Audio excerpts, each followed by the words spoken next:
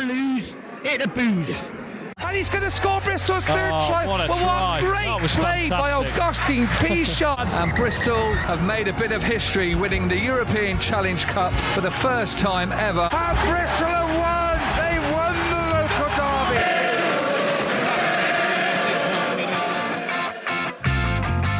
Hello, you're listening to Bears Beyond the Gate, a Bristol Bears podcast made by fans for fans, with 2.5 season card holders at Ashton Gate who love the club, the game and all things Bears. I'm Pete and I'm joined by Lee and Miles at the Bristol Beer Factory tap room for a couple of cheeky beers and a bit of rugby banter. Well boys, it's been a while. We haven't been here for a bit and obviously we are in the fallow period with no games really to talk about, but we can't keep our listeners waiting. We've decided to do another pod today, and we've got something fairly special that we're going to talk about in a minute. But I think we'll just leave that hanging for a moment because obviously it's been half term. Miles, I've noticed on your various socials that you have been around the country. You've been to your little Devon residence. And then you were up in your London pad this weekend, so been a busy half term for you, boy. Yeah, absolutely. Left in the lurch by the Duchess earlier in the week. I had to entertain. And to be fair, they are my own two children, plus my nephew. Well, that's what you think. Hey! Took them up onto Dartmoor, nearly threw them off a couple of the tours up there when they were just annoying me, but we loved it. And then, you're right, and then we joined the Duchess up on in her residence up on the top of the Shard, where she lives a couple of days a week, and had a lovely sort of tourist weekend in London. I literally got back half an hour later, gasping for some decent West Country ale, boys. Oh, my life. What with London beer prices. And you landed in the right place. And we landed in the right place for some fantastic beer at the beer factory. Oh. Well, mate, that is great commitment. And especially getting a train back on a Sunday night from Paddington. It was hard work. It sounds miserable. So well done. Yeah. And how are you, Lee? Good, yeah. Unfortunately, nothing that exciting for me in the world of self-employment. I've been working my butt off all week. I did have a nice day in Cardiff, though, yesterday. Which was nice, not quite as exotic as the Shard, and not quite as nice a view.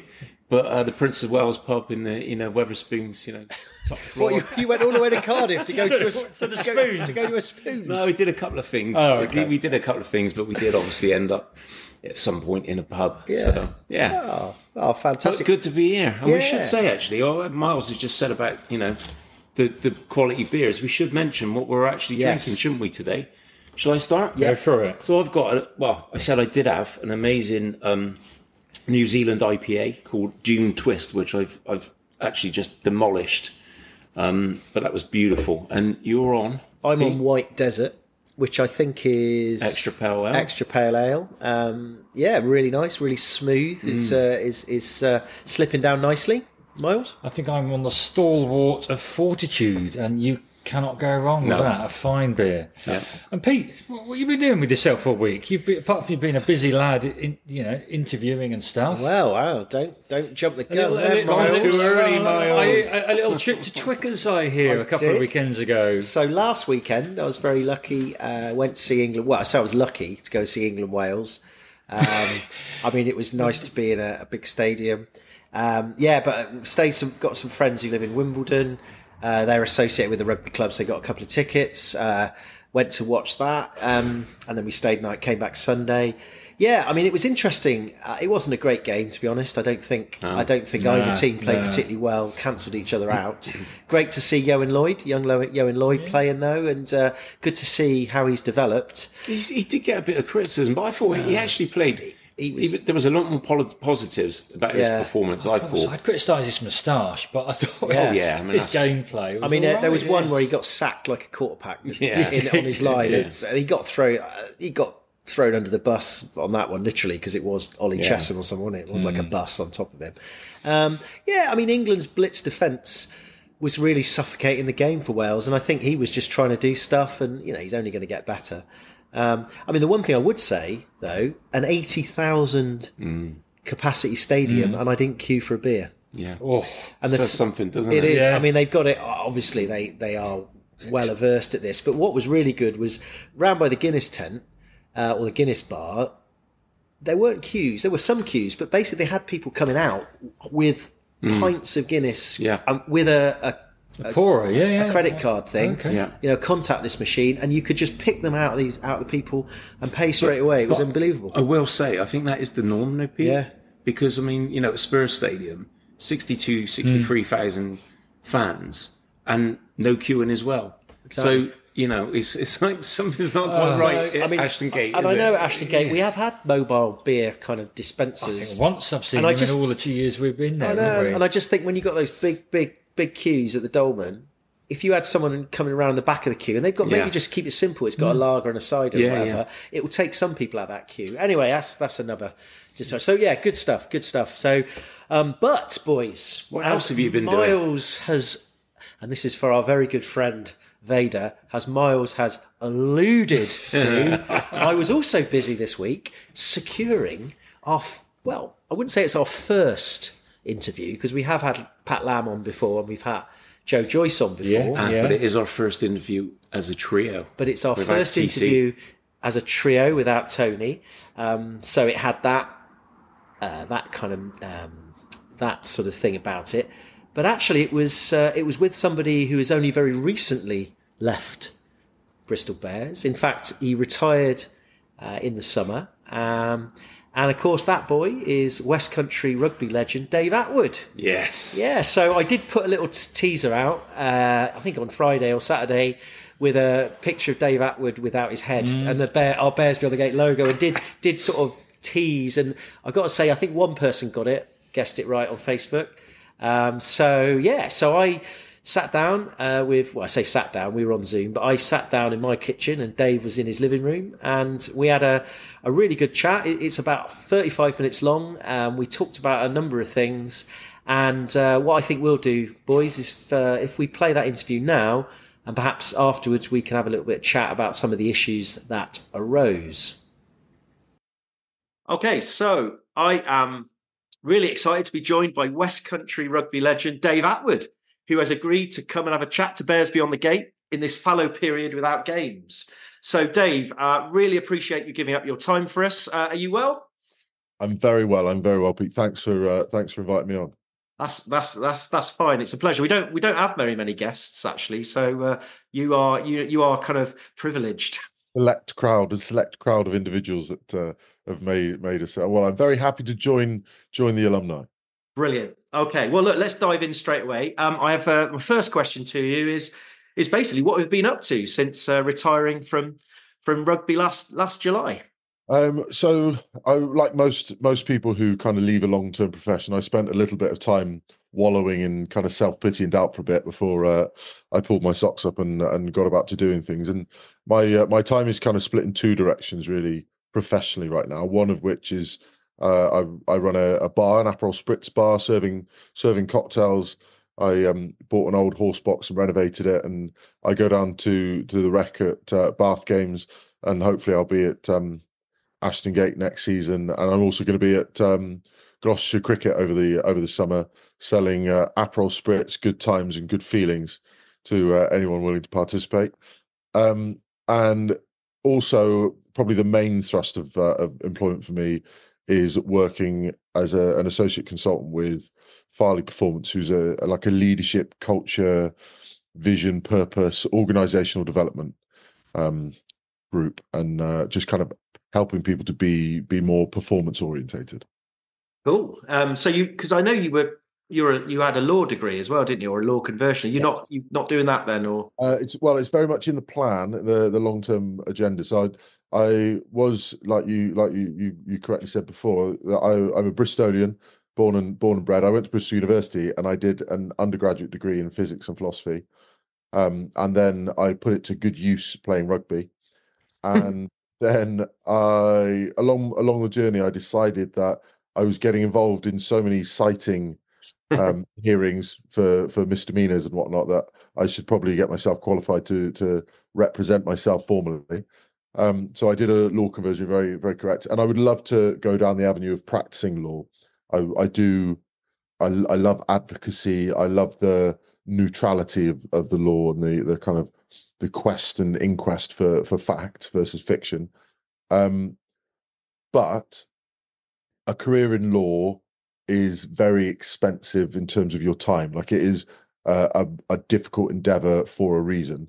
And right now, I've got two little kids, 7 and 9, and they are at a stage in life where they want to hang out with their dad. I'm still important, and there will be a time in the not too distant future where they don't want to hang out with me, and I'm not cool. And it's important for me to kind of be around and enjoy that. It's a privilege that I get to do that now.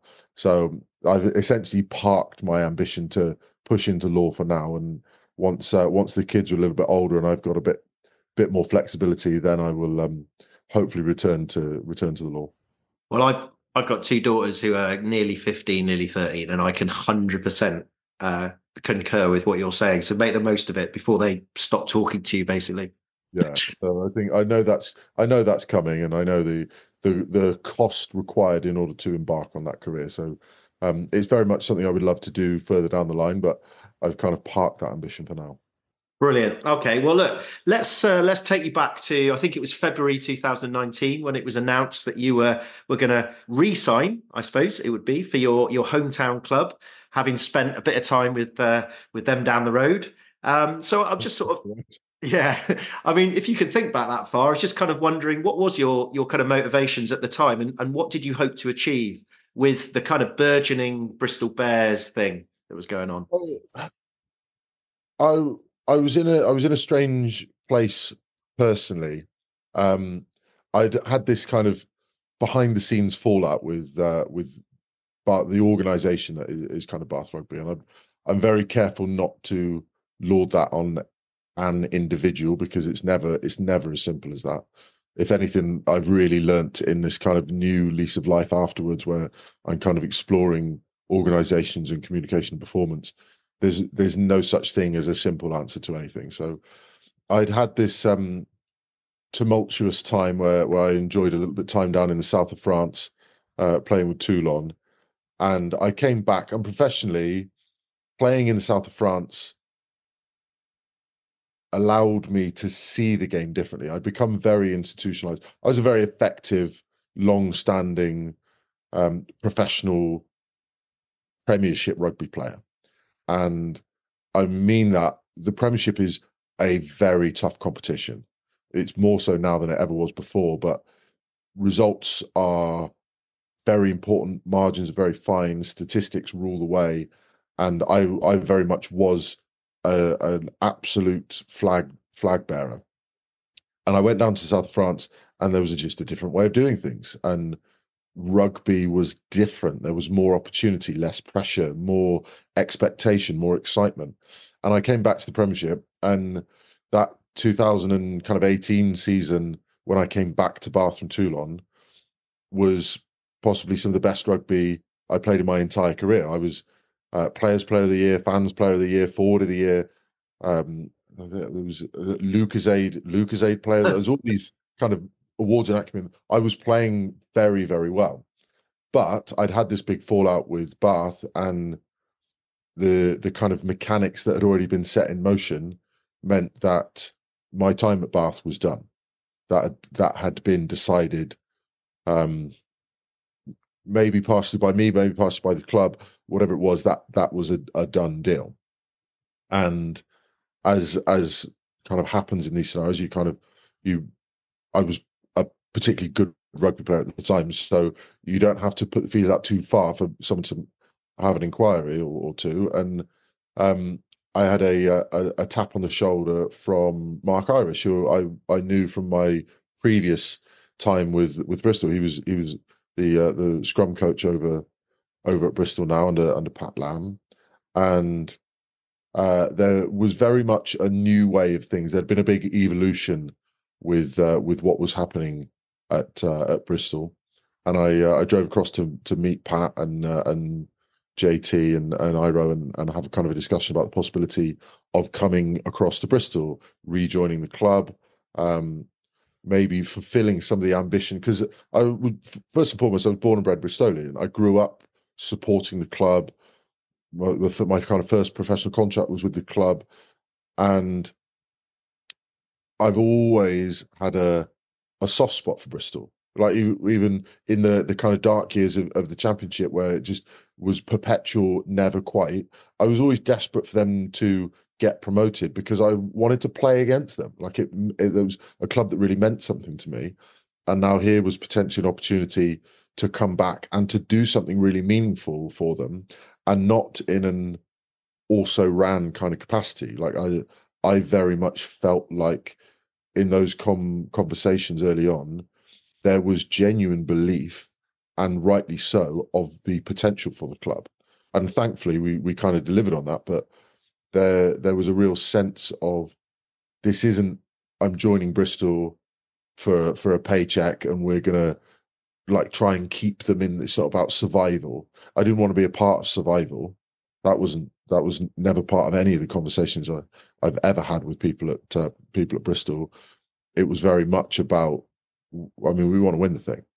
That's where we're planning on going. So that was quite exciting from a conversational point of view. And it, like I say, it scratched that itch of, it allowed me to be like a part of such a special place.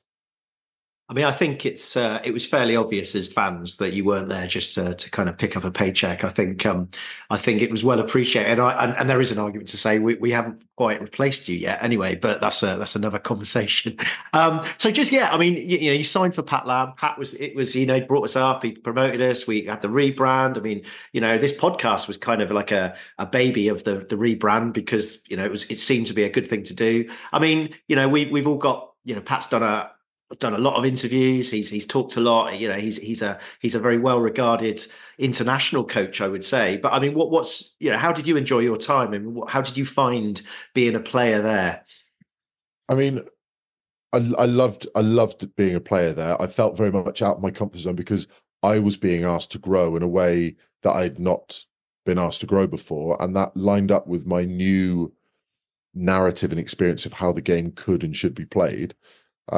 And it's difficult when you feel like someone I've got a great CV. I'm 25 caps for England. I 250 Premiership appearances. Like I'm a big deal. And here I was coming into this environment feeling like I was first day of school and I didn't know anything. And I was being stretched and prodded and poked and inquired of. And there was a sense of growth that I had as a player, which is part central to Pat's philosophy on rugby. Like you'll see one of the tenets is people enter the Bears program and they leave a better player, a better person, a better individual. And that's across the board. It's not just your professional, it's not just my ability to pass the ball. It's my ability to handle adversity. It's my ability to give back to the community. All of these elements are central to Pat's philosophy in rugby. And I respect him enormously as a person for holding that tenement so dearly. I think he's a really, really interesting character because he's emotionally very, very much further on than a lot of people. He can have a conversation with you compartmentalized. So we're talking about the fact that your handling is not good enough, and you'll feel like a mouse on the floor, like running away, trying to hide from the boot. And 30 seconds later, you're having a conversation in a different context. How's the wife? Come over for dinner. Like the personal relationship and the professional relationship are different things. And they really need to be. And the people that get on best with Pat are the people who can understand that he's got to wear several different hats in his role as DOI. One, yes, absolutely, he's trying to offer you a contract that is as low as possible, that still offers you value, but he's also got 60 other contracts. You need to assemble a squad to win the Premiership. He's not trying to give you a contract to make your life the best possible. He's trying to balance all of these kind of things at the same time. But at the same time, he's also trying to demand performance and expectation. And it's a very difficult job to balance those. And I think for a very, very long time, he's managed that very well. And you look at the squads that have been assembled underneath him, he's been empowered, obviously, by Steve and the Lansdowne family. But a lot of that is his management of people. That's really interesting to hear. I mean, do you think that sometimes he takes too much on his own and doesn't delegate as much? I mean, possibly, but there's a sense of responsibility. Like the buck stops with Pat. And that was one of the things I loved about my conversations with Bristol, that at the time felt very disconnected from what I'd experienced at Bath. Like, for a long time at Bath, you weren't really sure who to speak to if you wanted to talk about a new contract, because there were so many people. Were you speaking to the head coach, the CEO, the DR, the recruitment officer, the team manager? Like, everyone seemed to have an opinion, and your agent was involved and all sorts of stuff. And at Bristol, so I signed a 2-year deal with Bristol, and I signed an extension under Pat. And I was on my bike, I was cycling, and I got a phone call from Pat, and I was like, hi Pat, what's up, mate? Right? It's like, Dave, want to talk about next year? We want to talk about possibly doing an extension for a year. How would you feel about that? I was like, yeah, it suits me really well. He was like, what do you want? I was like, this is what I would like. I'd like this. He was like, that, great. We can do that. We can't do that. Done. Phone up. And that was it. That's how simple and honest and direct. And there was nothing kind of malicious or underhand or shady or grey. And there's never anything malicious, but there's always a lot of grey. And this was a completely new way of doing things. It was just one person, one focal point. And there's a lot to be said from that, from a playing point of view, because the grey is where the disconnections happen, and you then start factoring why you think someone has said something or done something rather than why they have, because you don't know. You fill in the blanks yourself, and it potentially creates all this resentment, because probably they haven't said, here's £1 million and a shoulder rub every day. So you're a little bit annoyed that it's not that. Whatever it is, you're a little bit vexed. Or maybe they're saying, we don't, you're not in our plans. We're not going to give you a contract. And now you're really bent out of shape, and you're like, I hate Pat. He doesn't, well, he's trying to balance the books, kind of thing. So it's never as simple as you think it is. It's a very difficult job. And I think in a lot of senses, it's great that he takes responsibility for it, but by nature of it, it's an incredibly hard thing to do. And you know what it's like if you're trying to spin plates and one of them starts really wobbling, it takes more of your concentration. And now all the other 7 plates, well, you haven't got any concentration on them, so now they all start wobbling. So that's the downside of not being in a system that's well integrated and delegated. Oh, that's fascinating. That's really interesting stuff. I mean, obviously, at your time there, you did have, notable success. We had playoffs. I think you were playoff semi-final against Wasps. Was when then there was a European Challenge Cup final, which was the only time Bristol ever won a European Cup.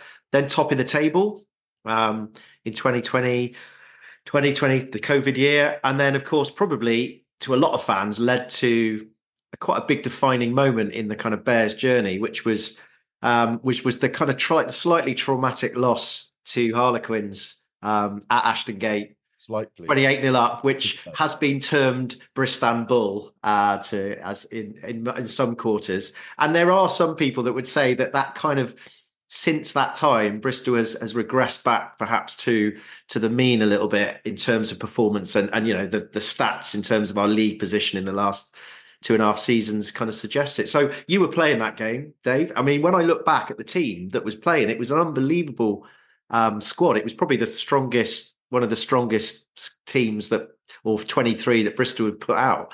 And I just wondered, from your point of view, what actually happened that day? To kind of step back a little bit, like it was, so the first year, like you say, Wasps in semi-final, by everybody outside the room, what an overachievement for this team that had just survived kind of by playing an incredibly exciting round of road, just survived the Premiership, to now be playoffs. Like, I mean, okay, wow. And then the following year, we win the European Challenge Cup. Now, that's the only silverware I've ever won. I've been around a very long time, playing some excellent teams, but campaign silverware, that's it for me. And that's incredibly special. And I think often people don't realize how difficult it is to achieve campaign silverware when there are 12 organizations in England, plus all of the other teams in Europe, all trying to do exactly the same thing. Everybody is trying to peak performance, best opportunities, get the best players and get the best coaches, all trying to do that at the same time. Everybody's fighting for one prize. and to actually achieve that is a big deal, and that will always be like absolutely a career highlight for me.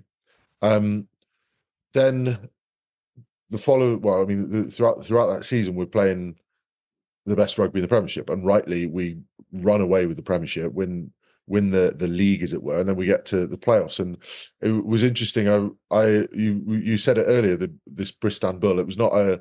I can see where it comes from actually with a reference to Liverpool, but it's not a term I'd ever heard before. Obviously, the game I'm familiar. I was like, so I was there. Yeah, it was a strange game because it really felt like it was the first time I really felt like our experience in those situations really counted against us. Like, so we had an amazing team. And on paper, I think most people would argue that on balance, we had a better team than Harlequins. They, as a team, have had the pedigree of being there before. A number of players in that team had been there before, and we didn't have that. And when things started to slip a little bit, I remember on the field, like looking at the referee and thinking, well, that's a ludicrous decision. But then now my focus is the referee. That's the issue here. And slowly that kind of sense of belief that we've had all year starts to ebb away. And you could physically, just posturally, you could see them growing as tiny little things just went against us, and then went against us, and then went against us. And then it's like, well, we don't know how to make this happen now. We don't know. We can all sit down and write it out on a piece of paper. Take the ball over here and then do this. But in the moment, we couldn't find a way to make that happen. And there was a real sense as it got towards the end of full time that, well, hang on a minute, this isn't the way it's supposed to be. And then we got into injury time, and it was, I don't think it ever really felt like it was hugely one-sided, but they were definitely the ascendant team for it. And the sense of disbelief at the end of the game was absolutely palpable, because for 105 minutes of that 110-minute endeavour, or whatever it was, there was a sense of obviously we're going to win this game. It's so obvious. Everybody in the stadium knows we're going to win this game, apart from that really noisy group of Quins fans at the top who disagreed. And quite right, they were. Their experience came through. And it was such fine margins that when we were becoming desperate, we stopped being urgent. And one of Pat's kind of things is be urgent, not desperate. Like, be in control of different situations, not desperate to solve a difficult situation. And that was essentially what brought us. We came to the end of the game. You watch it now, watch the last half hour of that game, and see how we're pushing the margins in a way that we didn't all season. We didn't really need to do that. We were comfortable of manufacturing and trusting, and that was kind of where it unpicked for us. I mean, it's this thing called momentum, isn't it? And the one thing that isn't kind of it's kind of measurable, but not. And then it's how teams can either get it back when they've lost it or whatever. But I mean, it's interesting what you say about that with the experience, because I suppose from a fan point of view, it's the same for us, because we hadn't really been there either, because we hadn't gone to, nobody had been able to go to that Challenge Cup final because it was COVID. So, and I guess, and you rightly point out, the Harlequins fans, they got their peckers up in the second half, and they I don't know as fans that we did a very good job as well in this second half, because it's a kind of symbiotic relationship, isn't it? The momentum is not just on the field, like you say, it's in the fans as well. And there was a sense of disbelief. You could feel it growing in the stadium of like, this isn't what we signed up for. This is what's supposed to be happening. We all know what's supposed to be happening, and this isn't it. And you could feel that. And really, for a stadium with 40,000 Bristol fans and 2,000 Harlequins fans, there was one set of fans you could hear. Yeah. And that's the truth of it. And I mean, obviously, we're central to that. We're the ones giving you a reason to kind of cheer. But it's not just limited to the players. The fans feel that as well. No, I think it's a really good point, and so we'll all take the blame then. It's your fault. It's our fault. It's our fault. Well, I mean, I've got a thing about rugby crowds. To be honest, I think we're quite reactive rather than proactive. But that's another podcast. I think you need to manifest wins. Yeah, wins. Exactly. Well, look. Let's jump quickly. I know we haven't got much more time, but just jump to the present, as it were. I mean, I don't know how much you've been kind of following Bristol this season, but we're in a kind of fallow period. What's your take on Bristol's season so far? Well, I will always follow Bristol, as much as my career is. I'm a Bath man, obviously. I've got a blazer that I've had for years as a Bath player, and it's got the Bath emblem embroidered, and I've got a Bristol pin under the lapel. And there was always it matters to me. It's still and always will matter to me how the club do. So of course I kind of I keep abreast of how things are going. And the last couple of seasons, really, there is a sense, like you alluded to earlier, of the club lost momentum with that Quins game, and has struggled to regain that. And there have been lots of factors, certain players moving on, certain players being injured and unavailable, and there are always kind of reasons, and the stars just haven't aligned in a way that have allowed the club to get its head above water for long enough to recruit the energy to have a proper fist of it. It feels very much like it's like just trying to suck a tiny bit of air when you can get a split second, and that just allows you to keep going a bit more and a bit more. And it's a very difficult situation. And when that happens, like I said earlier, with the plate spinning kind of situation, one thing that's really not working, and then another thing doesn't work a little bit, and then another thing doesn't work a little bit, and all these kind of factors conspire together. It's never as simple as saying, oh, well, we'll change this person or we'll change that and it will work. Because a rugby club is like a spider's web. You can't just move one strand and put another one in. It doesn't work like that. As soon as you touch it, everything else moves. All the dynamics move. You think it's as simple as, oh, well, what we need to do is replace Dave Attwood.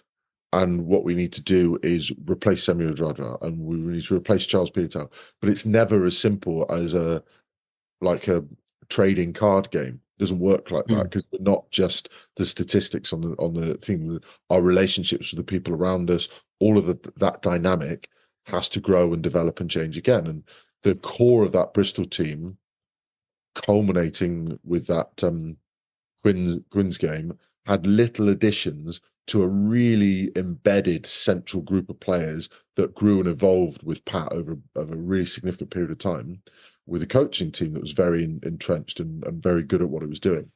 And in the quest for kind of evolution, there's been a lot of change, and some of the people who've come in haven't been able to do the job as effectively as hoped. They haven't, and I certainly don't say that they're like, so a player hasn't come in and delivered as much as possible. Well, that's not just on the player. Like a player's ability to perform on the field is as much about the relationships that people like feed into that player and the environment that player's in as it is about that player and the environment they kind of they breed out. You see players going in and out of form, like that's what it is. So it's never as simple as that. There have been a lot of good signs, but those signs are really of people sticking to the plan and not panicking. And I think there has been a sense of panic at times in a lot of Bristol games this year, where even without understanding exactly what Pat's philosophy is for this particular game, as a fan, as someone who understands the game, I know full well that that's not what they should be doing. That's not what that player should be doing. And there's a sense of belief and trust in the people around them and the system that's just not there at the minute. And that's a difficult thing. If you could develop the secret sauce to feed the players at lunchtime that made that happen, you'd be a very wealthy man. I mean, which players, that's really interesting as well. I mean, which players do you think have stepped up though this season that you've been impressed by? Um, who has stepped up this season? I am a huge fan of Jake Woolmore. I think he's been a very good player, but very underrated across the board by so many people for such a long time. I feel like he's starting to get more credit now, and I'm really pleased about that because I think he's really central. I think Max Laheath has actually grown quite a lot for someone who has borne a lot of brunt over the years for various reasons. I think that he's kind of stood up and been counted quite a lot. I think I was thrilled that Joe Batley came back because I think he's a great person in the squad, like really, really enjoyable. Everybody likes Bats, but also his delivery on the field has been pretty exemplary as well. And I think that's been something that they've missed with the absence of Chrissy and with not really replacing the kind of ball carrying bulk that was left with Semi and Nathan and Charles. There's been a real sense of needing somebody to stand up. He's kind of delivered a little bit on that front, which has been great to see. And then probably, to be honest, a little bit of the consistency. I don't think Max has obviously had enough time in the shirt, and we obviously know from his time with Bristol before how good he is and how commanding at fullback, how versatile he kind of makes us. But without ascendancy up front, which Bristol haven't really had all season, he hasn't had enough time in the shirt or the armchair ride to allow him to do the amazing stuff that we know he's able to. So there are a lot of good ingredients there that kind of need a little bit more, a pinch of this or a dash of that to really bring the flavour out. And I think you'd be surprised actually how close this Bristol team is to having some really impressive results. Yeah. I mean, to be honest, we're not, when you look at the table, I mean, we're still 8th, but we are only 6 points or so off. And how horrendous the Premiership is, how tight it is. Are we talking about, well, it's not a great season, Bristol? Like one bonus point win and we're on 4th. No, it's a good point. A rough place right now. And things are going really well at Bath.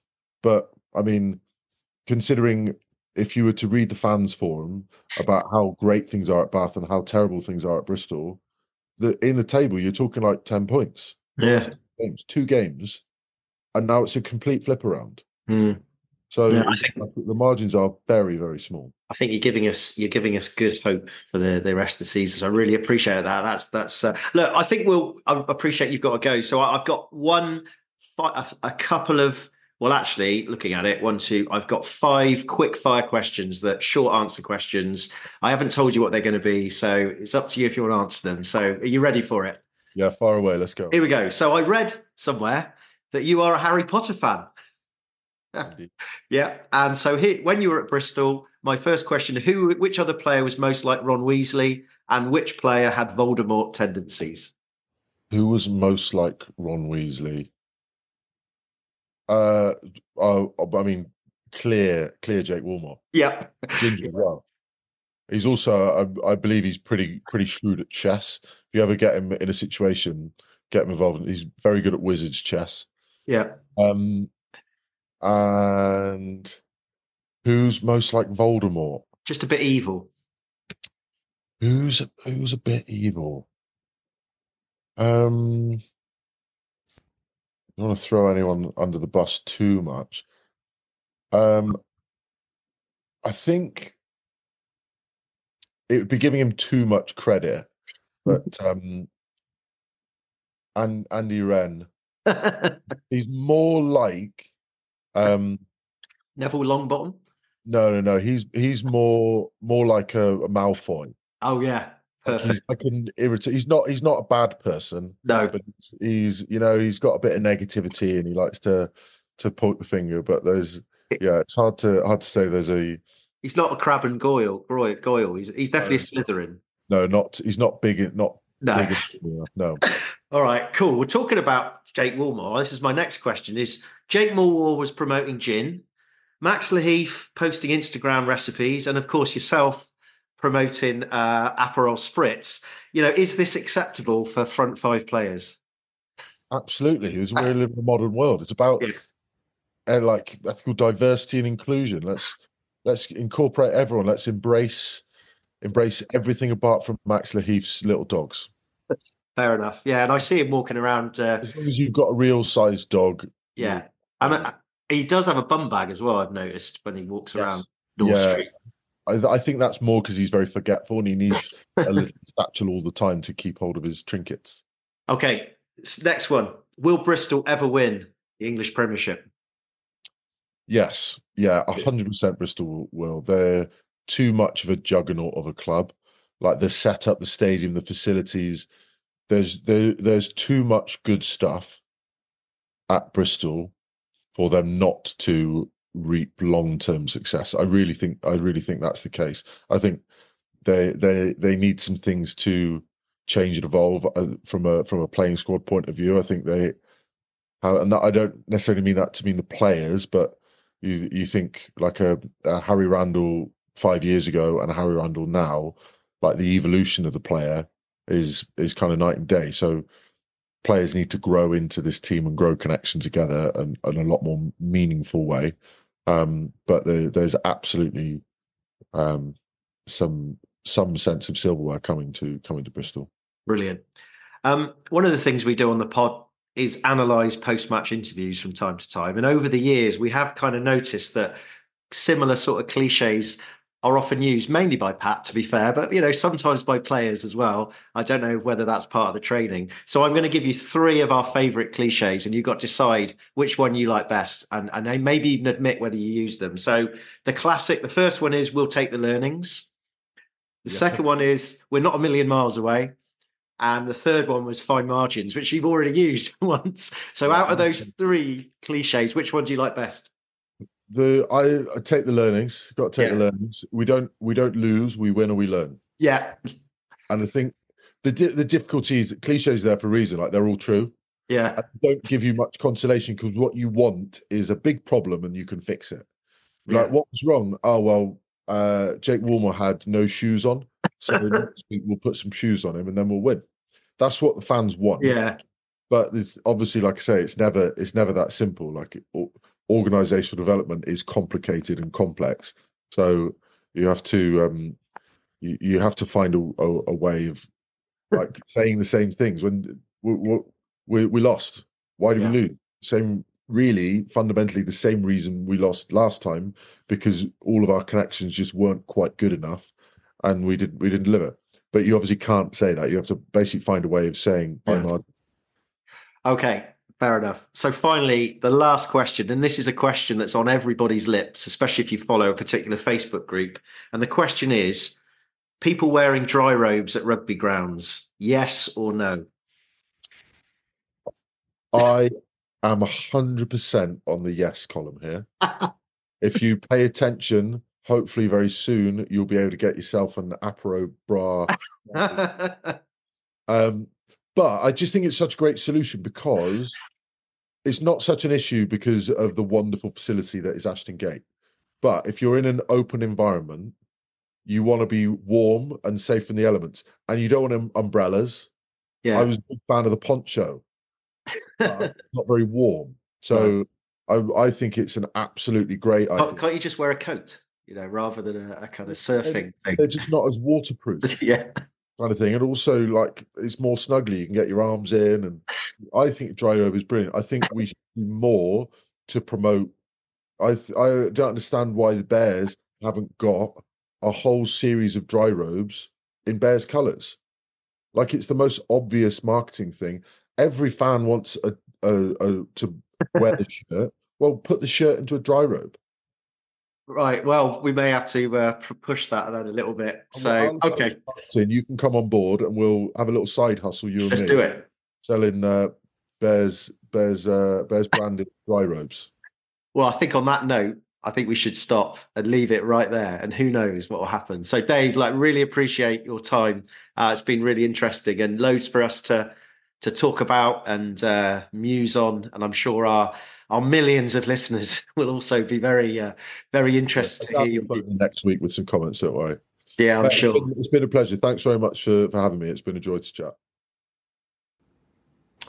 So there you go, boys. I mean, it was great fun. I mean, Dave was very easy to talk to, as you can tell. I mean, he was very honest, very insightful. I mean, we all know he's an intelligent guy. And you know, I didn't know he had double degree in physics and philosophy, which was quite interesting.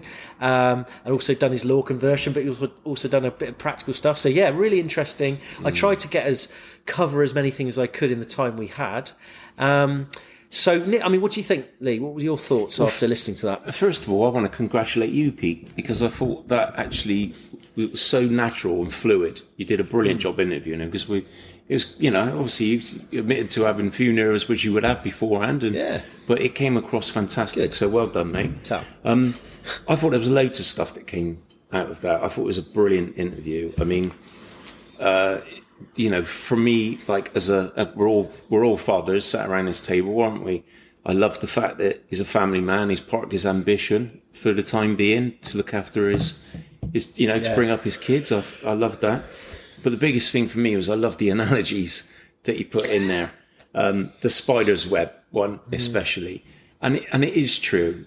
I mean, you can't take one person out of that spider's web without all the other bits moving, and it is true. And the interview gave us a good insight to kind of what it takes to be like part of a team, a squad at that level, didn't it? And that came across to me massively. And, you know, I thought another thing that really stood out was the fact that when Dave Attwood was kind of talking to Pat before signing, he bought into the ethos of the club. And I think us as supporters, when we went to the Q&As, and we all did the same, didn't we? We all bought into, so we can't discount the kind of charisma and the character that Pat Lam is to bring these top class athletes to the club. And he is a big draw. Yeah, absolutely. What do you think, Miles? I thought it was fantastic. I mean, let's sort of reel back a little bit, because interestingly, I think Pete managed to get this interview by he bumped into Big Dave Attwood in a nightclub in Bath, didn't he? I'm not suggesting it was in the toilets, but he actually remembered you, and I think you pinged him a few messages. And what a fantastic chat to actually, you know, commit to, like, yeah, you know, doing an interview with some complete amateurs from a podcast from Bristol Bears. So what a fantastic chat. I mean, I loved it. I've just listened to it on the train back from London and was interested from start to finish. I think you're right. To hear the fact that really Pat underpins, according to Dave Attwood, everything that goes on in the club was. Well, I think some fans will be interested to hear that that's like. Some say, well, that's a bit disturbing. That's too controlling in what he does. But other people might feel like, well, brilliant. He knows contracts. He knows what this player is being paid, and he knows what he wants to play this player and for how long. And I love the fact that, you know, he had a fantastic relationship with Pat Lam as a businessman, a friend, and a player under him. And I think I got the impression that he had massive respect for what Pat Lam is trying to do. I like the way that he said that Pat is very good at compartmentalising stuff. Yeah. And he said that he can talk to you in training about, you know, your passing needs to be better, or your hands aren't good enough. And then 5 minutes later, he'll be saying, are you coming round for dinner? Yeah. And I mean, it was interesting. I think, you know, it's just, I think for people like us, and maybe a lot of our listeners who we don't have this insight into behind the scenes, I think it is interesting to hear about how these things work, and how DORs, who, let's be honest, do have a very, very difficult job. It is kind of reminded me, actually, the plate spinning analogy is that it is a really difficult job. On one hand, you're dealing with contracts. On one hand, you're trying to get the best deals for the club within a salary cap that's then changing. And then on the other hand, you're trying to deal with performance and results, and also managing people who are human beings as well. And it's like Dave said, that when he went to Bristol, he left Bath because he wasn't happy. He was in a difficult place. He said he was probably questioning his career, and it really rejuvenated his career for a couple of years, and got him another contract back in Bath, ironically, didn't it? So yeah. I think the other thing that stood out for me was the clarity at Bristol Bears, because I mean I have heard a lot of stuff about Bath, maybe not so much now, but certainly when Ford was there as coach. You know, the system was quite. There was a lot of people having a lot of input into the whole structure, and obviously, I think the thing that was really important for Dave Attwood was that the clarity when he came to, when he started talking to Pat, was this just like, this is so clear. This is exactly what he wanted, and not come in for a paycheck, but actually come in to be part of something that we were building, and hopefully we are still building. We've had a few setbacks, but that it's a fluid situation, isn't it? Yeah. But that clarity, I think, really stood out. Yeah, I mean, it was interesting that Dave said that first season where we got promoted, then we then got to the playoffs and lost to Wasps, and then went and won the Challenge Cup, and then went and won the league in the regular season. And obviously then, we talked about the Harlequins game, but I think actually it was really important that he reminded us how good that was, and probably, maybe we did do it too quick, because I think the interesting thing when I asked him about what happened in that semi-final was that he said that the narrative was we were definitely going to win that. Everyone expects us to, and they had that belief. But then when things started going wrong in the second half and they lost their focus a little bit and the momentum went, he said that they didn't have that experience of being in that situation as a team. They had a team of fantastic players, probably the best team we'll see for a long time, for a long time, but they hadn't had that experience of playing at that sort of pressure. And I thought that was really, because that's the first time really I felt that I've got an answer for what happened. Agreed. And also, I think we were in that same position in the stands, because we'd gone through that season, hadn't we? And we'd been playing some just amazing, breathtaking rugby. And I thought all season it felt like a bit of a fairy tale. And I do think we did peak a bit too early. We were a bit in front of schedule. But I think as supporters, you don't want to remember it, but you almost, with the interview, it's almost good to get this out in the open now. But I think I remember us in the stands, and almost when Quinn scored just before half time, straight away there was just that little bit of doubt in all of us. Yeah. And I think we didn't help the team on the pitch, because like that train of momentum that was just, it just completely went, didn't it? It's like Dave said, that he could hear the Harlequins fans. Yeah. And fair play to those Quins fans. There weren't many, but they were loud. That was why I said, I think it kind of struck me as I was talking to him that we also had a part to play in that, or not to play, as the case may be. So I thought that was really interesting. And of course, since then, things... but as I said, it felt like a bit of a defining moment, and obviously other factors have come into play, like the reduction of the salary cap, like the fact that some of our big signings were injured and didn't play, and we are kind of. I mean, my impression was that he was basically saying to me, "You've got to be a bit more patient." Yeah, Pat has got this ability to build another team, which we may come on to later, and I felt that I felt that he would have told us honestly what he thought, and I think the impression we got was that he's like, fans, you've got to stick with it when you've got a good thing sometimes, and it is a debatable point, that, but it was quite interesting to get his perspective, and I don't think Dave had any particular agenda to follow, because he's got a new life and he's got a new direction, so I think he was being honest. I genuinely do. But I think you're absolutely right. What Dave Attwood said, I don't think they felt as if they had should have ascended so quickly to get silverware, and it's flipping hard to do so. However, this is what Pat has promised players and fans, isn't he, from day one, going back to that Q&A, and we achieved it. We got Challenge Cup, we finished first in the Premiership, and Dave Attwood has moved on since then. We'll go on to chat about this in future pods, but then there's a realigning of where we're going to be as a club. And this is probably the fans' ultimate question. If we are on a bit of a sort of dip at the moment, when does Pat think we're going to ascend again to some silverware or winning the Premiership? And I just don't think, we don't know as fans. And maybe this is something the DOI, like he said, he's all commanding, he knows everything, just needs to let us know. Yeah, I totally agree with that. I think almost we need we're talking about the clarity when Dave signed. we almost need a kind of new clarity now as to that's what's gone in the past, but this is the plan from now. And I would totally agree with Miles on that.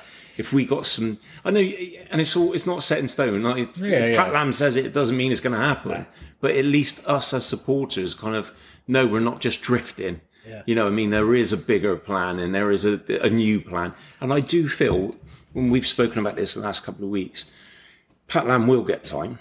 He won't be sacked. He will get time to rebuild a Lam 2.0. And I think it's vitally important now that we get ahead of the curve again, because there's a lot of teams doing a lot of good stuff. And, you know, I feel if we can kind of just get back to that kind of clarity again, it'd be great. I like the fact that I asked him about the cliches at the end, like, which is your out of those three. I loved it. And he answered that well, because he basically said the thing about cliches are they're essentially true. Yeah. And he said there is a balance you've got to strike in those post matches. You can't you use them because you're basically making the point that that's what happened, but you can't go too far into it because, you know, it's soon off the game and it's, you can't let away too many secrets. But you're right, because Pat can't say we were absolutely shit. It was dire, you know, worst game I've seen. You're right. So, and as annoying as us three find these flipping cliches, I guess, where else do you go from describing games that you need to improve next time? I mean, it is difficult because you can't reinvent new words every week to keep going over the same dismal kind of performances. But, I mean, I think as well, in that Quins game, something that gets kind of bypassed a lot. You know, Quins got in to the playoffs through the back door and they had an amazing run of results. And, you know, we see it a lot in football. I mean, you know, we're football fans. You see it a lot in football. The team that just squeaks into that, you know, has a good run, squeaks into the playoff positions, ultimately then go on and achieve. And I think we got sucker punched by a good Quinn side who actually in that second half got all their realignments right and played us off the park, really. And I remember there was players like Thacker just like trying to run with one leg, you know, and we were just done, weren't we? Yeah. But no, I mean, it's interesting. There was the other phrase that he said that we haven't heard from Pat, actually. It was a new phrase that we haven't heard. That's obviously a behind the scenes one is be urgent and not desperate. Yeah. And that was quite interesting because he obviously said that, you know, we got desperate in that second half. And that's interesting. But again, it's execution. I mean, I don't know if talking about execution of bold plans. I don't know if any of you boys watched the cricket today, but I've not seen any today. It was, I mean, anyway, it was, but that was a situation where, you know, Bazball, as it's called, which isn't really anything, it's a media name, is about taking opportunities but the way that England threw their wickets away today was just shocking. That was quite a good example of being desperate. But you know what? That's perfect, right, for me to step in on this, because I actually don't mind losing games if you're committed to, like, if that's what you set your stall out to do. If we set our stall out to, you know, to run the ball, that's what we were doing years ago when we were actually winning, you know, when we were actually achieving. I don't mind if we set our stall out to do that and we lose, so be it. And it's just execution. I mean, it's funny. I mean, I know we're talking about rugby, but Ben Stokes has basically come out today and said, you know, we're not going to change our strategy. We just didn't execute today. Yeah. And it's a bit, I mean, that's the interesting about what's changed for the Bears, perhaps, is that, and Pat has kind of admitted that on TV, is that how he said that he felt obliged to go to a more pragmatic kicking game. And that hasn't, you know, perhaps that hasn't worked quite as well, or perhaps that's going to take a few more years to develop the kind of, and we just aren't executing. And if you execute well, then you know that it's a results game, isn't it? Everyone's happy. So. But essentially, we've got a team that can run the ball who aren't really suited to kicking. Exactly. So we can't, you know. So I think it's interesting. I think I kind of came out of that interview with Dave feeling a little bit more positive about the future, and also feeling a little bit like I know as fans, we haven't got any choice but to kind of speculate on things we don't really know about. But at the same time, I did say to Dave, it is frustrating for us when we get those cliches because we can see that with our own eyes, and we're not the analysts. We haven't got laptops to analyse it, so we do need some clarity. And I think clarity is the thing. I think you said this earlier, Lee, is exactly the thing that everybody needs, so that we can see where we're going, and then you can, you've got a reference point, and then you can judge things on that reference point. Exactly. But I think in the last couple of seasons we've been a bit in the dark about whether or not that is a good game or not a good game. Yeah. And the inconsistency is so stressful for us because, we play terribly against one team and then play brilliantly against another. It's like, what is the plan then? What is we don't know whether that's significant or not. But I do believe that is because we're kind of caught at the moment in between a rock and a hard place, because Pat has addressed that kind of situation of, we'll kick the ball more, but it's not actually what we set out to do, is it? So I think at the moment the inconsistency stems from that. Yeah. It's just the fact that we would be more consistent if we played more consistently to our own game. But one thing I did, and it was positive at the end. Yeah. Obviously Dave saying that he does firmly believe that Bristol will win the Premiership at some point in the future. But it's like he said, talking about Max Malin's ascendancy up front will then give us the power base to unload the back. So we've got so much potential in the backs. It's unbelievable. Yeah. But we do need that ascendancy up front to start with. Yeah. So actually, that's all the kind of the jokey stuff. Now let's talk about the serious things Dave said. Ron Weasley. Obviously Jake Wardmore. I set that. I chipped that one over for him to volley it top corner. Absolutely. Although he does rate Jake, doesn't he? I gave me a bit of a... highly of him. I kind of feel sometimes we haven't given him enough credit for plugging away over the years. We love Jake, don't we? We used to buy him half a Coke after the game, didn't we? In the days when we could actually see the players in the flesh. But I did laugh about I came up with that thing about who's the Voldemort, a bit evil, and I hadn't told him about these questions, so he had to think this on the top of his head. Yeah. And I did love the fact that he said it's giving Andy Aren too much credit to be Voldemort. He's not that intelligent, but he's more of a Malfoy. He's definitely a Slytherin, and that was quite funny because Andy Aren seems to be the butt of a lot of jokes. So maybe that's the reason he left. Maybe it's like the cliches. Yeah, like the cliches. And of course, I finished off the interview with the most serious point of all, which was dry robes at rugby matches, yes or no. And this is where he disappointed himself, didn't he? Let himself down. I'm surprised you nearly, didn't delete the interview and cut him off there. Wow, I almost shut him down. I hope so too. He was like, did you not hear? Because I think I said, when he said, well, yeah, they're good, I said, but can't you just wear a coat to rugby? And he was like, yeah, but you could get all snuggly. What sort of answer was that?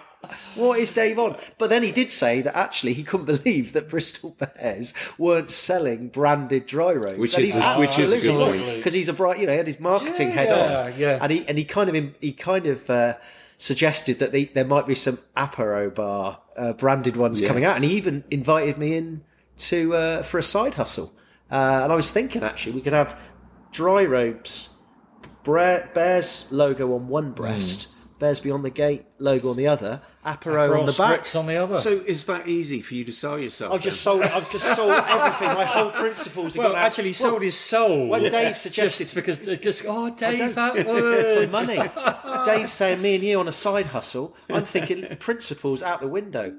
But anyway, I was a bit... One interview, and he's let his true sort of self slip, This is going to be difficult to come back from, Pete. I do think that the reality is the genie's out of the bottle now with dry robes. I don't think there's ever any going back, and I just now wonder whether we need to make the most of it. We need to. Do we wear them in summer? Well, I don't know. It's a debate that's got to be had, but I don't know, Dave. I was expecting Dave to be a little bit more critical, and I was a little bit flummoxed. But anyway, boys, as you say, it was a really interesting interview. First one we've really done that we'd say is kind of an in-depth, deep dive, as they say, into really real stuff. And 100% appreciate Dave doing it. He was so easy to deal with. I also thought for this pod, we kind of talked a little bit about it being a season so far, but actually, because it feels like I can barely remember what we've done, the best way of doing this was to throw out a few ideas to listeners and see if they had any questions. And some of them, and we did get a good number back from our regular questioners. So I thought maybe what we could do is just read through some of the questions and see if we got any answers for them. So we never have answers. Well, we don't have answers, but we can muse. We can have our opinions. So I'm going to start with two that were two similar questions. One from a good friend of the pod, Ryan Keishaw, who I did see at the Crusaders game. Oh, did you? So hello, Ryan. Yeah. Said hello. Had a quick beer with him and his dad and his mates, and then also Chris Gingell, who I also have some connection with. He's a mate of mine. It's his brother-in-law. So they both asked the question. Well, Ryan said, will Chris Vui play for us again this season? And Chris said, do you reckon we'll ever see Chris Vui in a Bristol shirt again? And what do you think of the way the club has communicated with fans about it? I'll say, what do you think, Miles? Flippin' heck. I think it's clear now that we're not going to see him for the rest of the season. We can speculate. Well, we have to speculate because the little information that the club have given us, and understandably family issue, is just too broad. Excuse is a bit harsh, isn't it? But too broad a sort of like reason why we're not seeing him, I'm afraid. And unfortunately, it's adding to all the speculation. And it's exactly listeners. why fans are speculating. We loved him as a player and a person, and we're missing him in the pack. That's obvious. That's why we are, it spreads rumours. Misinformation or lack of information just gets fans talking, good or bad. So I fear that it's gone on so long that we won't see Chris Vui in a Bristol shirt again. And at some point down the line, it will come out and the club are going to have to come clean what went on with the Vui project. And as sad as it is, but I don't think I can add much to that. No. I think there's not a lot we can say, Not but really. let's just. I There'll be more agree. chance of seeing him in the co-op on North Street than there is in a Bears shirt. Exactly. Okay, It's a well, let's shame. get on to the next one. Our good friend of the pod, Councillor Steve Smith. Excellent. He's has done some been in great touch. work on Canford Lane. All the roadworks there. Well No done. potholes up there. Well done, in West- Councillor. Well done. Yeah, Lee, you drive around Bristol a lot more than we do, and well done, Steve. But he has said, what have the 7 teams above us got that we haven't? I'd say more points. As a start. That's stating the obvious, yeah. But I just feel at the moment, I think probably clarity and a better kicking game for a lot of teams. Consistency. But having said that, I do feel there's hope that we're not a million miles away from, top 6, top 4. And in fact, as Dave Attwood rightly said, we're only a couple of bonus point wins away from being in the mix. Now, I know it still feels like we're a million miles away at the moment because obviously our consistency isn't margins. there. So it's not like we're winning games comfortably, but I feel at the moment we still got games to go and we're still in there punching. To paraphrase a great cricketing commentator, is that there's only 3 things that we don't have that all the other teams have, and that's passing, tackling, kicking.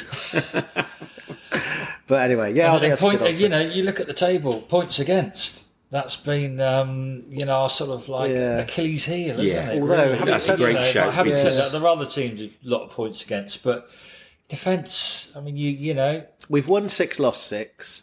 We've got points differences plus 27, to be fair. And I think that Bath Saints game helped. But Bath game didn't really help that much, did it? Because it was against.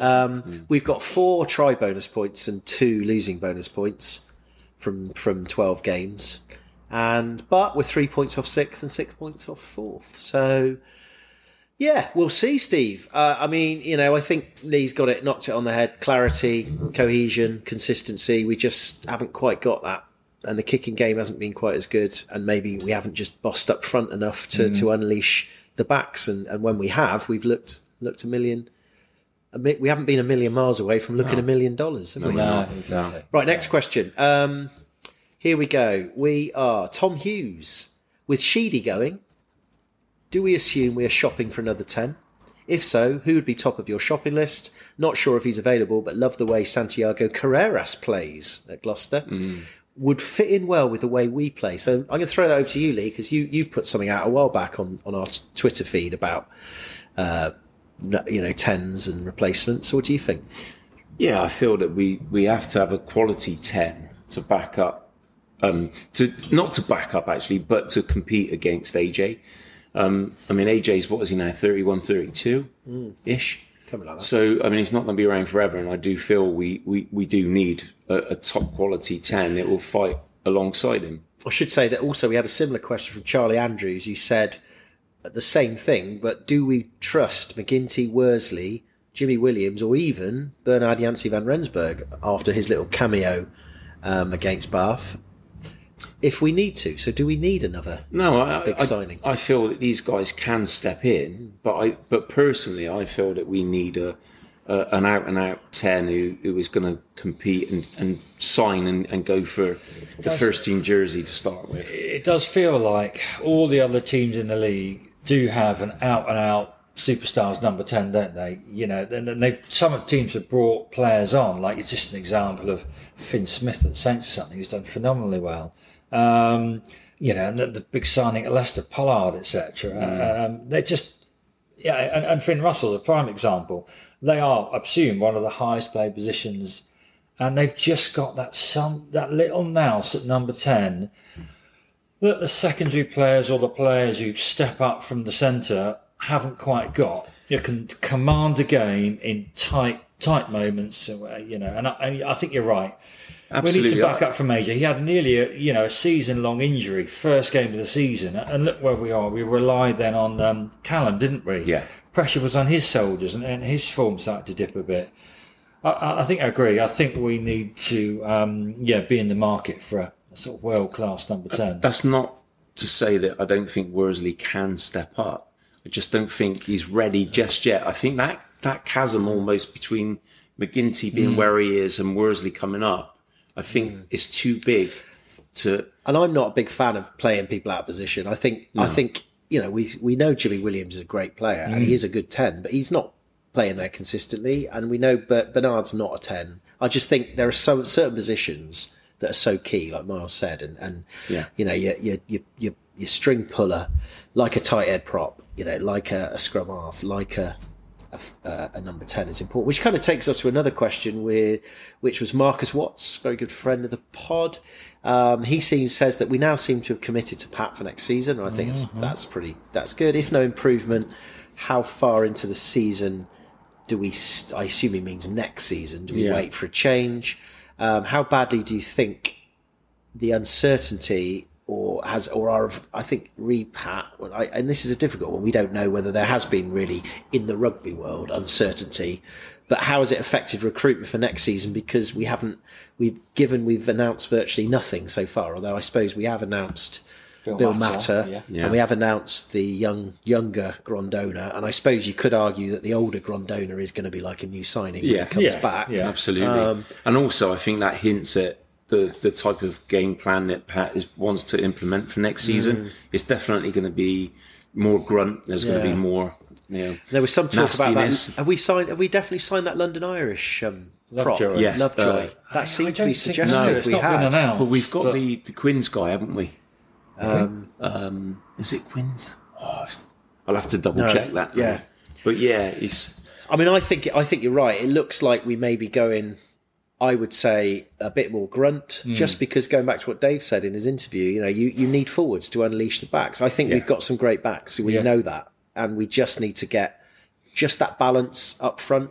We've got some great forwards. We've got Batley. We've got Fitzharding. We've got Bradbury. We've got Genge and Sinclair. We've got James Dunn. We've got some quality forwards. I just feel like we've got Luatua. We've got Luatua. He won't be there next year. No, he possibly. won't. And we just got to get that balance right, haven't we? And we've got Thacker, obviously, and we've got Capon, and we've got Ogre. We've got some good players. But like anything, like Dave said, every single team has got the same goal, and they're all driving for the same thing. They're all looking at recruitment. They're all trying to get the balance. They're all looking at game plan. Yeah. So I'd like to think that, like you said, I think we 2.0 salary cap back up again. Yeah. But I do think next season is a big season. Absolutely. We do want to start seeing us go up the table, or maybe just play consistently to a game plan. that we play to consistently? Well, I think that we're pretty certain that us as supporters can't face another year of doldrums and inconsistency and underachieving again. No. Well, this leads me to maybe the last couple of questions that kind of link together. So we had Neil Dreyer, I think is how you say it. He said, other teams are playing behind closed doors in friendlies during the Six Nations, are we? And if so, who are against? And linked to that, I'll just bear with me, Bertrand Mospicle. Pardon? Obviously not his real name. Sounds like one of your mates, Miles. Bertrand You got a monocle Mospicle, as well. yeah. That was his Twitter handle. That's all it said. He said, should Bristol have all the razzmatazz build-up, fireworks, smoke and abundance, etc., without any tangible success on the pitch? Because to me, it's just embarrassing. Actually, I don't think he is landed gentry, because he wouldn't have put cos. He would have, because in my opinion, it's just embarrassing. Or he would say, in my opinion, one is embarrassed. But he's also said, shouting, we're amazing, look at everything we do well, apart from the reason we exist. So I was kind of bring those two together to say that, we obviously had the Crusaders game that was planned in advance, and in many ways was kind of planned as a friendly within this time. And I do believe there's a Bedford away game. Yeah. There's also, but, I mean, he has got a point with the razzmatazz. And, you can argue we got to do it, but as me and Miles experienced at the Crusaders game, it went a bit too far. And the hacker was facing the facing the Attio, and nobody could see it because there was too much smoke. And I feel we are responsible for that with our big moaning about firework unspectacular last year. They've overcompensated. But I do feel we've got to remember that there's a clear distinction between what happens off that field. That's got nothing to do with what happens on the field.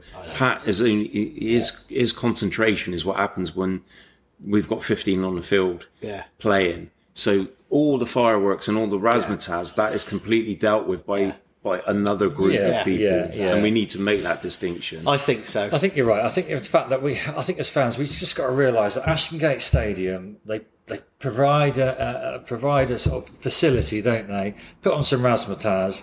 And sometimes there can be a bit of disconnect between that and the rugby and the football, but we don't know why.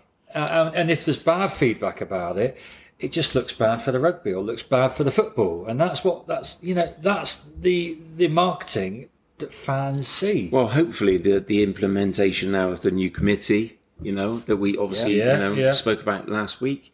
Hopefully, this is the kind of barrier between what's going on with Ashton Gate Stadium and the team. So hopefully now we've got a board in place as such to be able to kind of soften that stuff out and hopefully work out a plan of attack. And if you don't know what we're talking about, if you look back on our little list of podcasts last week, I think it was, or the week, I released what I called a docu-pod.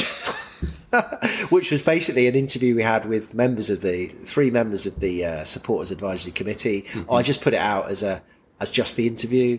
So if you're not, you don't know what we're talking about, have a listen to that. And they've provided a Google form at the moment for people to put their ideas in. And I guess the thing about that is that we do, even though it's only 4 meetings a year, there is a face-to-face meeting with people higher up in the club rather than just a kind of faceless survey. So it's, my opinion, you've got nothing to lose. And if you don't get involved, then, that's our problem, isn't it? Yeah, absolutely.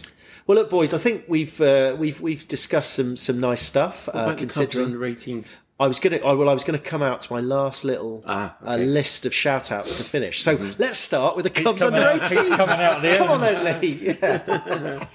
Yeah. So I mean, we're talking about the gap, aren't we, between obviously the Cubs to the first team, and well, it's not a gap really as such as it is. It's a complete void, really. Yeah. And the introduction of an under 20 side, I think is a great idea. I mean, the thing is, everyone needs to be on board with it, because otherwise, if you've got no teams to play, it's pointless having an under 20 side. So, and I should say that I should doff my cap to Stuart Bennett on Twitter, because he did ask this question, which is what you've remembered, and I forgot. So it's my fault. He actually did make this point: is that it seems like having a Cubs under 18 to the first team is a huge gap, and that's not necessarily a Bristol's problem. That's a Premiership problem, and it kind of seems weird that you can sign a load of under 18s who then don't do anything for a couple of years, because in a way they're kind of in between two worlds, aren't they? Yeah, absolutely. And yeah, he said, Stuart said, obviously more of a national Prem debate, but it does seem odd. And I think we agree. And I don't know, we don't really have the answer to that, do we? So, I also feel like throwing them in for, the Premiership Cup games, all it's really done is just disjoint that competition, hasn't it? Yeah, so it's great to, for these guys to get, exposure to, to the real world as such, of rugby, but it's just not really good for that competition in itself. And I think an under-21s league would be fantastic. Yep, I think let's hope that.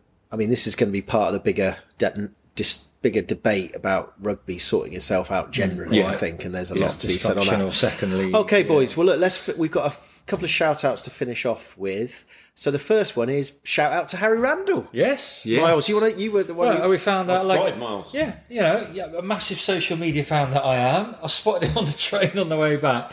He's been up great. Well, let's just say this week he was called up to the England A squad, wasn't he? That we're going to face Portugal. There was a bit of moaning that again Bristol have been overlooked by the England selectors. Yeah. But since then, 5 o'clock today, he's been upgraded further.